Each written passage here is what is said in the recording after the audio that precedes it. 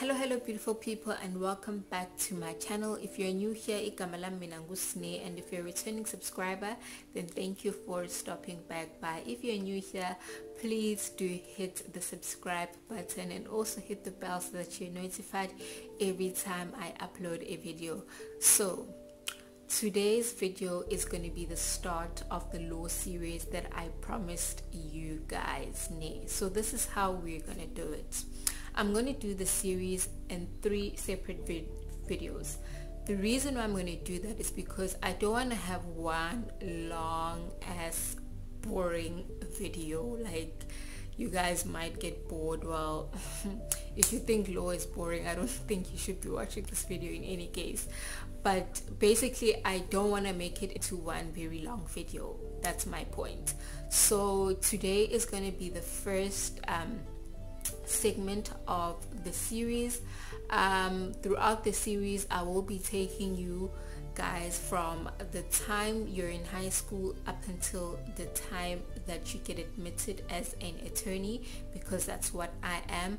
I will also be giving some little information that I know about being an advocate, although I won't be able to give practical examples because I'm not an advocate, but I will give you like the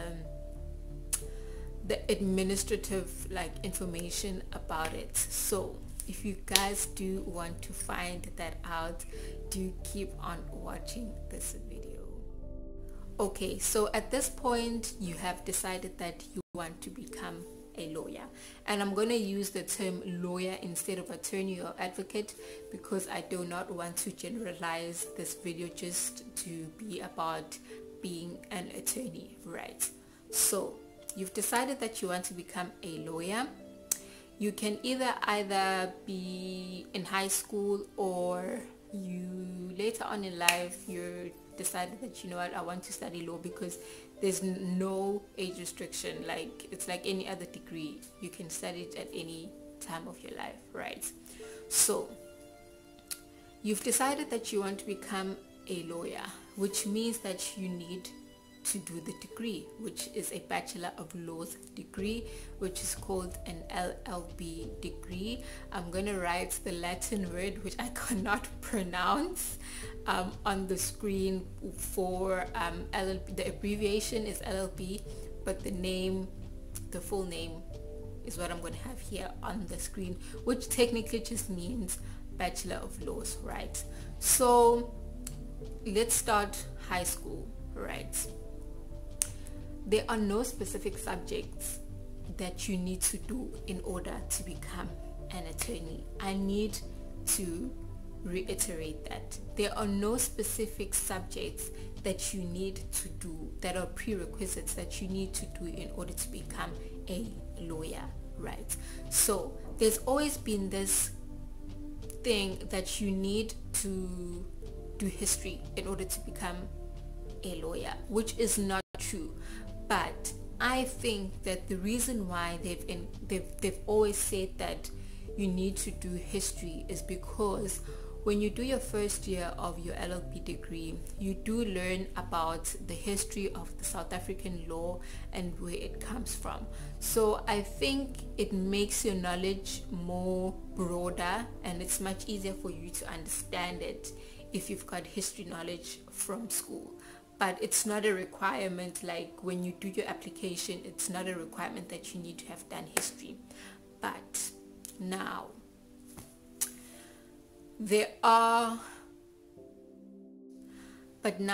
here's the thing. Your English mark needs to be above average. Let me put it like that. You need to have a good English mark in order to be able to apply for your LLB degree. So you can have the points, but if your English mark is not what's required, you won't qualify, because English is one of the most important subjects when you want to study law. Okay, so I'm going to speak about the requirements that you're going to need to have in your matric certificate. So you've decided you want to study law, you pass your matric, but now this is what your results need to look like in order for you to be accepted to study law. And I'm specifically going to be speaking about UKZN, right? I'd like to think that other universities also would have the same benchmark, but you guys would have to do your own research if you want to know like the requirements you need to have at VETS, or the requirements that you need to have at, for instance, University of Zululand or UNISA, etc., etc. So the requirements that I'm technically speaking about right now are UKZN requirements, right? So you're obviously going to have passed your matric with a bachelor's pass, which is a B, because the degree is a bachelor's degree. So if you got a D or an H, you unfortunately don't qualify to study law, but unless you do upgrade your marks and then you get a B, you can then apply, right? So I'm first going to speak about the people who have an NSC certificate. So these are the people who matriculated after 2008. So if your matric certificate is a NSC certificate, these are the requirements that you're going to have. You're going to need 32 points, and these 32 points are excluding LO, and you get, you guys know how to calculate points. I mean, so you're going to need 32 points. If you did English as a home language, your English needs to be a level 5, which means it needs to be a 50 to 69. If you did English as a first additional language, it needs to be a level 6, which is 70 to 79, right? So this is what I mean when I say your English needs to be above average in order for you to qualify to study law. Your maths literacy, if you did maths literacy, it needs to be a level 5, which is also 60 to 69. And if you did pure maths, it's gonna need to be a level 3, which is 40 to 49. So technically, if I can put it like this, the only requirements or the only subjects that you need in order to do law is English and maths, or English and maths lit, which are subjects that you are forced to do in any case in school, right? So then if you are you did your matric before 2008, so these are the people who have senior certificates. So let's say you are, I don't know how old you'd have to be in order to have completed matric in 2008 or before. So for my senior certificate, guys, you need 36 points. It's not like NSC people. You need 36 points. And English first language, if you did English as first language, you need to have passed with higher grade, which is D. And if you did English second language, you also must have passed with higher grade, which is a B. I don't know how that operates, like my oldies would know all of this. So these are the requirements that you would need to have when you pass your matric. So this is how your matric certificate technically should look like in order for you to qualify for you to be able to apply and then possibly be accepted to study the actual degree. So how do you apply? You apply via the CAO forms. I think we all know what a CAO form looks like. I think you get them at municipalities. Schools also give you CAO forms. So you apply via a CAO CAO form. So what you do is you're gonna put law as your first choice because obviously you want to study law. So what you can do is you can put it as your first choice, and you can put it as your second choice, and possibly as your third choice. Why do I say this? You can put it at different universities so that if they don't accept you at UKZN, they might accept you at this other university, right? But also bear in mind that Sometimes if you put as your first choice as UKZN and University of Zululand, for instance, sometimes you find that if UKZN PMB doesn't accept you, UKZN Howard College could accept you because it's the same university, but you only applied at one of the campuses. That's what happened with me. I put it as my, I actually didn't put it as my first choice because because of other reasons. I think I had it as my second choice, and then I got accepted at UKZN PMB, and then 2 days later I got accepted at UKZN Howard.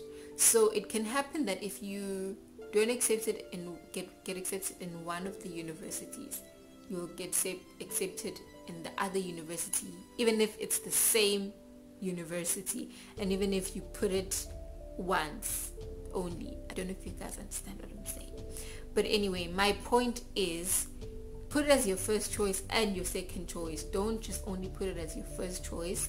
Put it as your first choice and your second choice, and then put it in different universities so that you have a greater chance of being accepted, right? So you can either study the degree full-time or you can study the degree part-time. So if you study the degree full-time, this is 8 semesters, which means it's 4 years, or you can study it part-time, which means this is 12 semesters, which is 6 years. So people will have their reasons on how and why they want to study it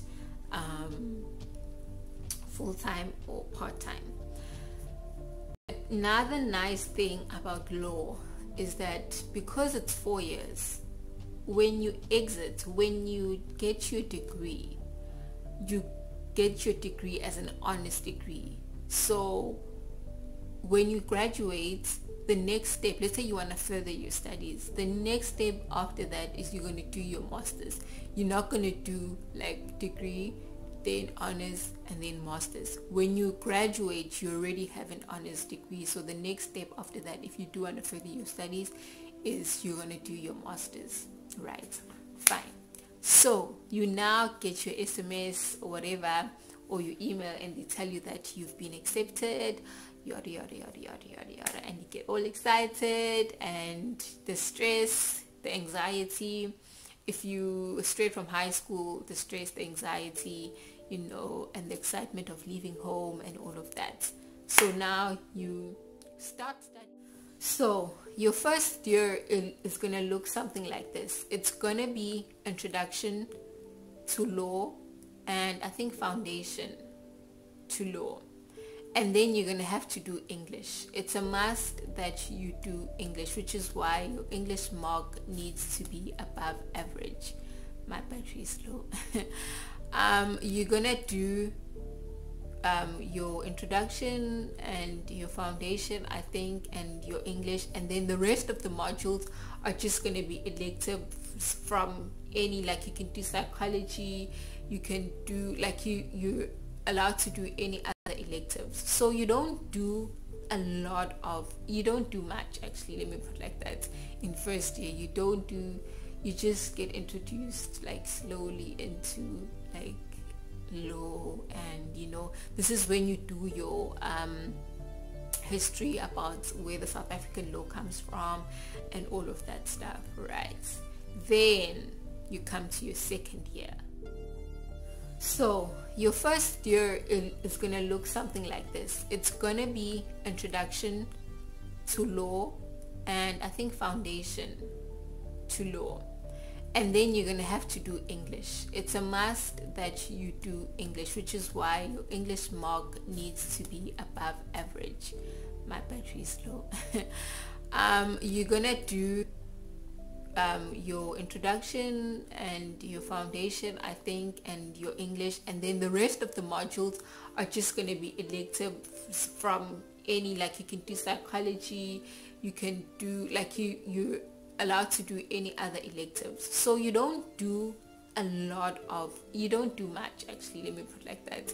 In first year you don't do, you just get introduced like slowly into like law, and you know, this is when you do your history about where the South African law comes from and all of that stuff, right?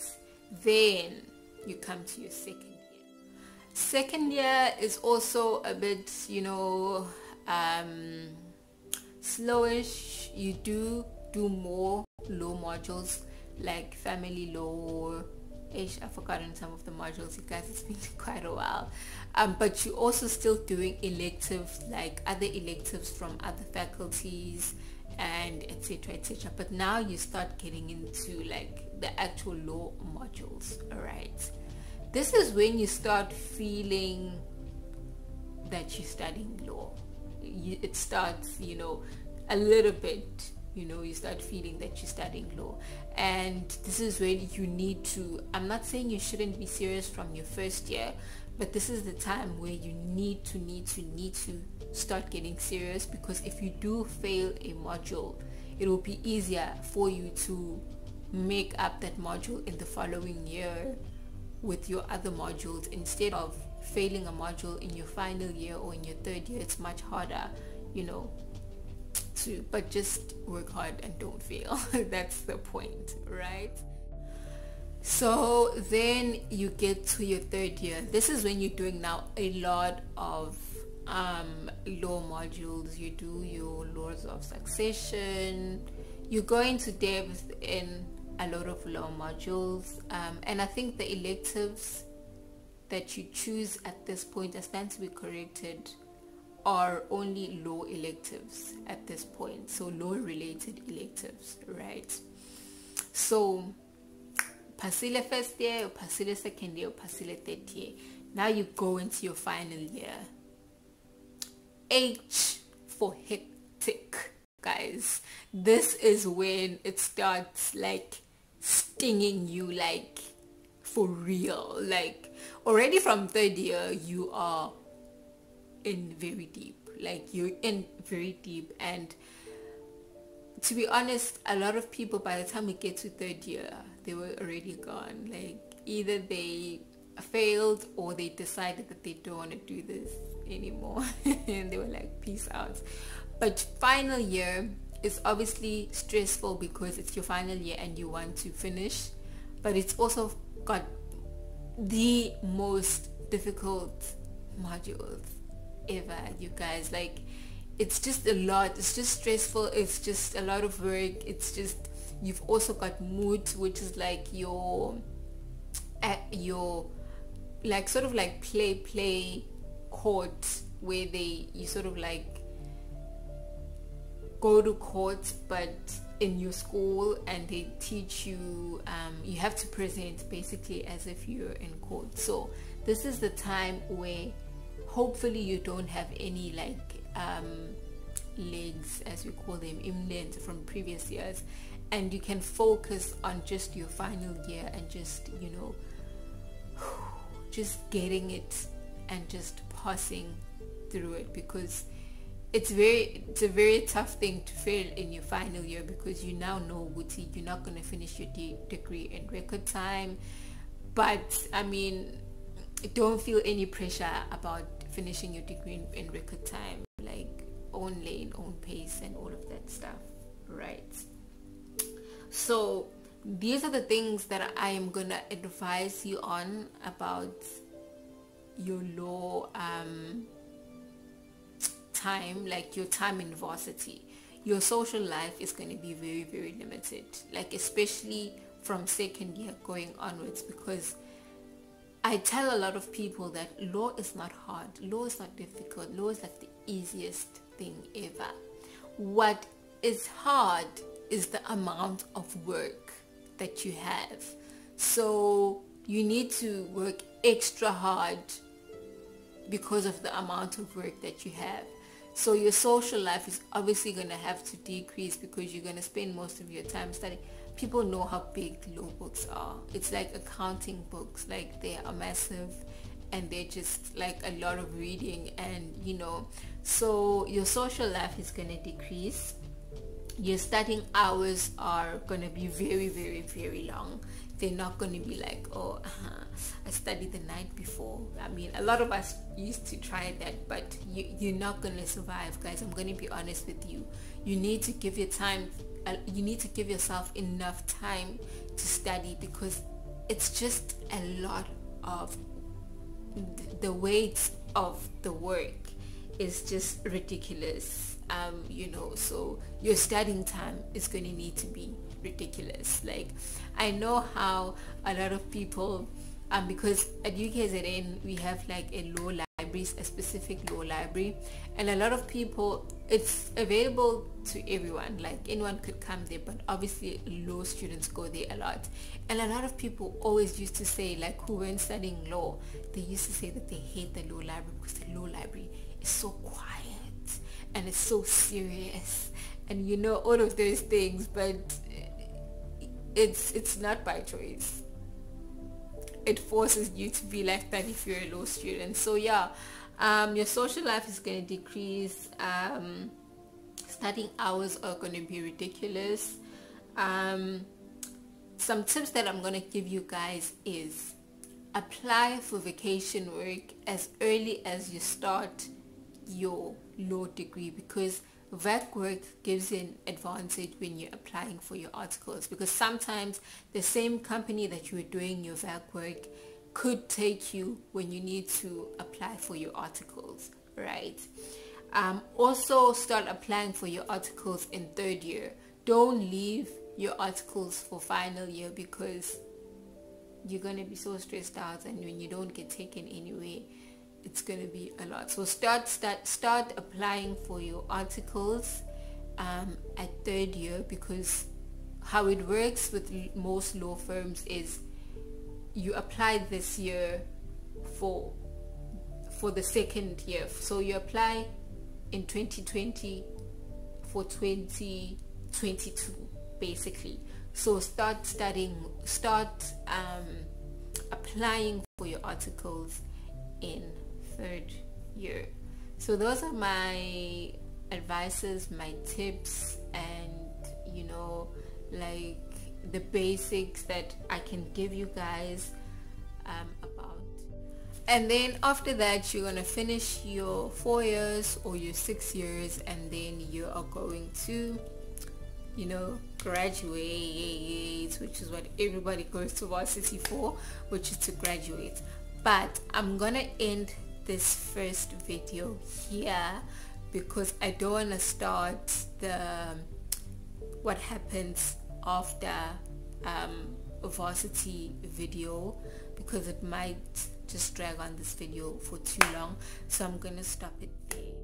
If you guys do have any questions, do leave your questions down below, and if I can answer them, I will try answer them. We will also be discussing, like I said, in the next coming videos, life after varsity, how to become an advocate, and also what happens if you didn't qualify, like if you passed with a bachelor's degree, with the bachelor's pass, but you didn't qualify, like you didn't meet the specific requirements. I'll also tell you guys how you can still study law if that happened to you. Anyway guys, thank you so much for watching this video, and please do not forget to like, to subscribe, and to definitely share this video. Bye.